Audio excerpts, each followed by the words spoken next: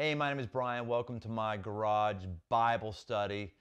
You are what you eat. Oh, wow. So profound. I've never heard that before, at least not since junior high, that the lunch lady used to point to the sign on the side of the cafeteria wall. But, really, you actually are what you eat, and there's actually spiritual ramifications to it.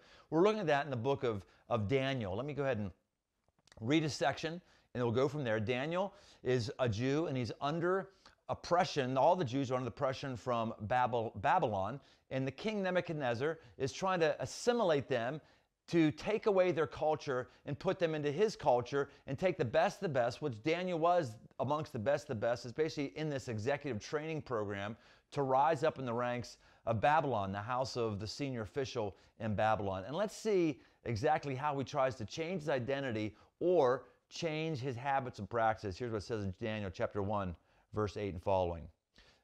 But Daniel resolved that he would not defile himself with the king's food or with the wine that he drank. You might remember, if you were with us last week, they're given a diet they're supposed to eat the king's food and drink the king's wine. And he doesn't want to defile himself. Why not to defile himself? These foods, we don't have a lot of information about them, but Daniel believed it was going to get him on the wrong path. Let's keep going here. Therefore, he asked the chief of the eunuchs to allow him not to defile himself, and God gave Daniel favor and compassion in the sight of the chief of the eunuchs. And the chief of the eunuchs said to Daniel, I fear my lord the king, who assigned your food and your drink. For why should he see that you were in worse condition than the youths who are of your own age, so you would endanger my head with the king? It's like, hey, Daniel, I understand you don't want to drink this stuff, eat this stuff, but I'm afraid for my own life. How can we get our way out of this? God has given Daniel some favor here, because at least the eunuch representing Nebuchadnezzar is open. He's asking, he's inquiring. When you're in a pinch, ask God for favor.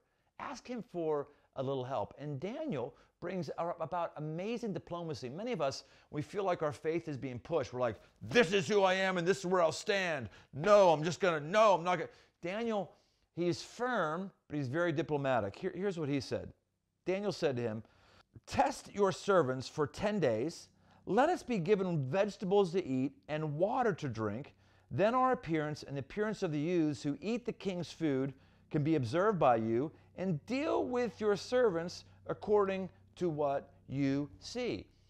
Why did Daniel not want to eat this food? There's theories on this, but we don't know exactly what it is. Is it that all this food was prepared in an unkosher way, which is out of alignment with the dietary laws that the Jews had in the first 5 books of the Bible? Was it that? Was this unkosher wine? Wine in and of itself isn't evil. There's wine mentioned positively a few times in the Bible. Jesus turns water to wine. So it's not that he's trying to eliminate all alcohol as inherently evil. And the foods, what's going on with the foods here? Are these unkosher foods? Is it shrimp and pork? Maybe. Or it might just be he's resisting coming into the culture of the Babylonians, and he doesn't want. I will just tell you right now, there is a culture that our country is trying to put on us, and it relates to how you eat. Who you eat is who you are. The New Testament talks about unbelievers following the god of their bellies, just being driven by our bellies. We're not supposed to be driven by our appetites, by our physical appetites. We're supposed to be driven by our spiritual appetites. Alcohol is an increasing problem. Alcohol use is up about 20% since COVID has kicked into gear. It's not just we're drinking more alcohol, maybe becoming alcoholics, but there's also this phrase that we now know of called gray drinking. Like, is this alcoholic or not? It doesn't fit in the bounds of alcoholism, but I don't know, it's a gray area. Like, can I have a drink at 11 a.m. in the morning when I'm at work, in my house, doing work on Zoom? I don't know. Can I have 3 drinks at night? Can I have 2 drinks every single night? Don't know, but here's what I know. If you're a believer, you're going to have different alcohol consumption or different practices than the average person who has no boundaries around their alcohol consumption. Also, what you eat. Somewhere lost in the debate about vaccinations and should they happen, should they not happen. Don't judge me too much. I happen to have been vaccinated. I'm glad I have been. Not judging you if you haven't. You can make your own decision. But here's one thing I feel very strongly. Somewhere in the midst of all the vaccination stuff, we've lost sight that we as Americans are incredibly unhealthy. 48% of America would quantify or qualify as obese. We'd rather pop pills than actually change our holistic diet, which can alter type 2 diabetes versus just taking pills. We just see and we eat, and we want every meal to be an event, every meal to just send off our taste buds instead of meals actually giving us energy. I think what Daniel is doing here is saying, hey, look, your culture of consume, consume, consume, your culture of eat all the finest foods, take if you can, it's not good for me. It's not good for us culturally. It's not good for us spiritually. It's not good for us physically. So let's test it.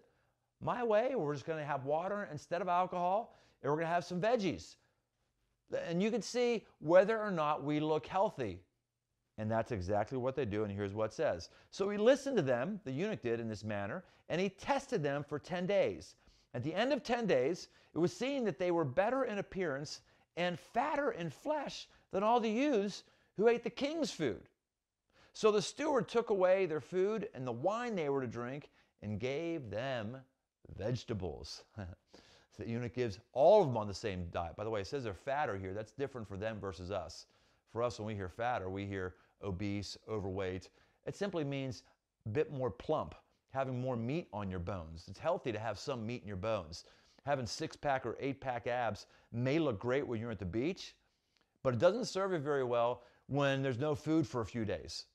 The people who are amazing survival experts and are awesome in the wilderness, they don't have 6-packs and 8-packs. They have some meat on their bones because it's healthy, because the body needs to digest fat instead of digesting your muscle, instead of digesting the muscle of your organs. I'm not telling you how to eat. I'm not telling you how to drink. I'm not telling you what to eat. I'm not telling you what to drink. All I'm saying is you better figure out what your personal philosophy is for your spiritual health, for your physical health. And just like Daniel in this situation had to stand against culture, so you and I are going to have to stand against culture because we have unhealthy drinking and eating habits in our culture, and God cares about it. And when he sees us changing those habits, he knows we're walking in our identity of having a life that's fully served up to be in service to him instead of in service to my belly and my taste buds. You are what you eat. Eat and drink in such a way that will prepare you for an effective, great life serving God.